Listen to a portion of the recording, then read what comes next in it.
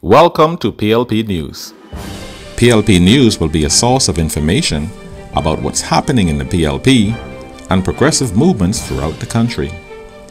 PLP News will be your direct link to information on PLP events and will give you unprecedented access to the leaders of the PLP.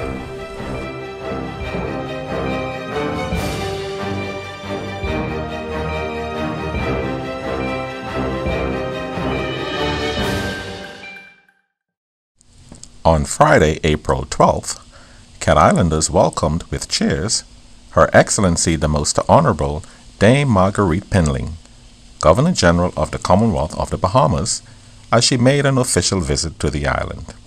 Dame Marguerite was greeted and hosted by PLP leader and the Member of Parliament for Cat Island, the Honorable Philip Brave Davis.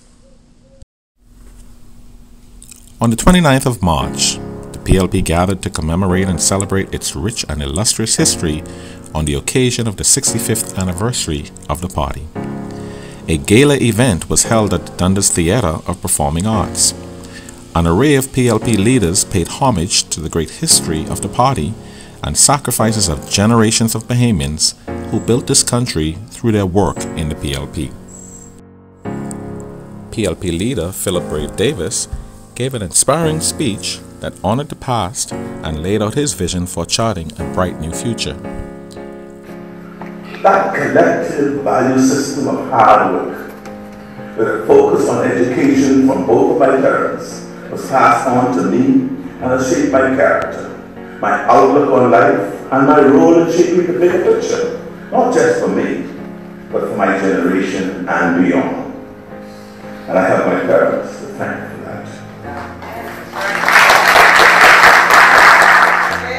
Fellow PLPs, I have told you my personal story.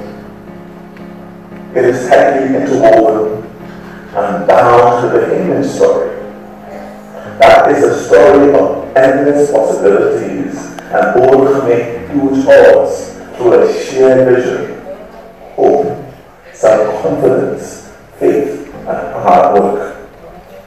I am in this fight for the soul of our nation to ensure that the hopes and dreams of our people for the brighter tomorrow become a reality. Their hope must not be dashed, and their dreams must not become a nightmare due to the indifference, selfishness, and visionless leadership. If we remain together, remain focused, and complete the work before us in winning the hearts and minds of the young people, then they will return us to governance on their behalf. 30 rank-and-file PLP members, young and old, were also honored for their contributions to the party. Her Excellency the Most Honorable Dame Marguerite Pinling arrived at Georgetown, Exuma on Tuesday, April 23rd. She was greeted by I. Chester Cooper, the Member of Parliament for the Exumas and PLP Deputy Leader, as well as a host of local dignitaries and officials.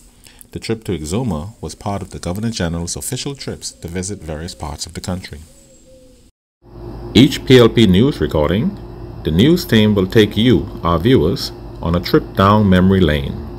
For this segment, we highlight April 27, 1965, now known as Black Tuesday here in the Bahamas. The late Sir Lyndon Pinling, the then leader of the opposition and later Prime Minister, threw the Speaker's mace from the east window of the House of Assembly to protest the gerrymandering boundaries by the then governing United Bahamian Party. The mace was later repaired by the government from funds raised by the public. No prosecutions arose from this act of defiance, but the event catapulted Sir Lyndon Pinling into greater national prominence as a man of courage and foresight. The election of 10th January 1967 was fought on the boundary set in 1965. The PLP demonstrated against the backdrop of their loss to the UBP in 1962, which came about because the number of seats in the then called out islands exceeded the number of seats in New Providence, where the majority of the people lived.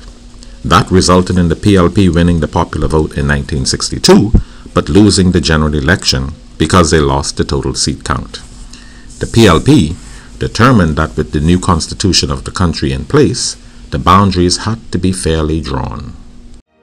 This has been a presentation of PLP News.